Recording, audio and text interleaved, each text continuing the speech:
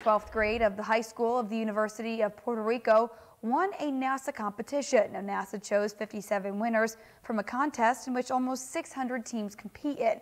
Now, each group will receive $1,500 for the construction phase of the proposal that they won.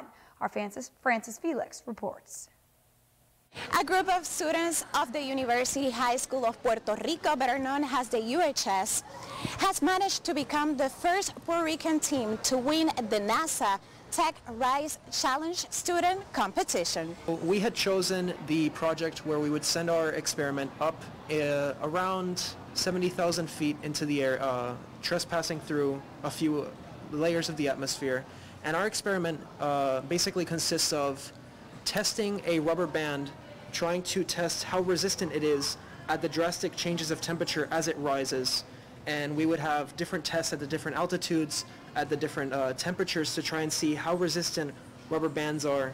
That's basically the gist of our project. Why you decide to participate in this project? We wanted to get experience in some type of experiment. We wanted to work as a team. We wanted to learn new stuff, and in an activity such as the NASA Tech Rise, it was a really good opportunity for us to develop skills we can use for our future careers. What challenge have you faced during this pandemic time to develop the project?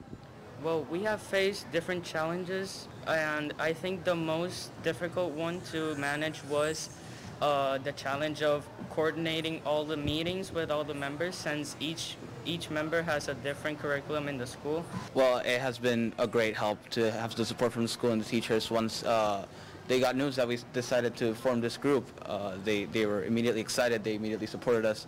Our 12th grade physics teacher was the one that helped us the most, and the one that helped us register the team and everything. And all throughout the school, we've gotten lots of praise. We've gotten like cheers on. I've seen people that know about the school outside of school, and they walk up to me and go like, "Hey, congrats!" And I don't know. It's like it's a feeling of pride, and it keeps me going, keeps us going, because I mean it's our project, but it's also the school's project. How important is the knowledge and what you learn in classes?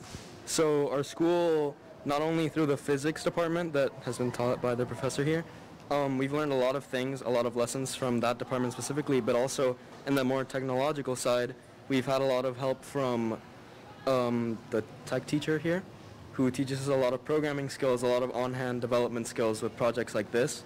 And I think this is just a really good experience to take that knowledge from our courses and bring it out into a more hands-on project, such as NASA Tech Rise.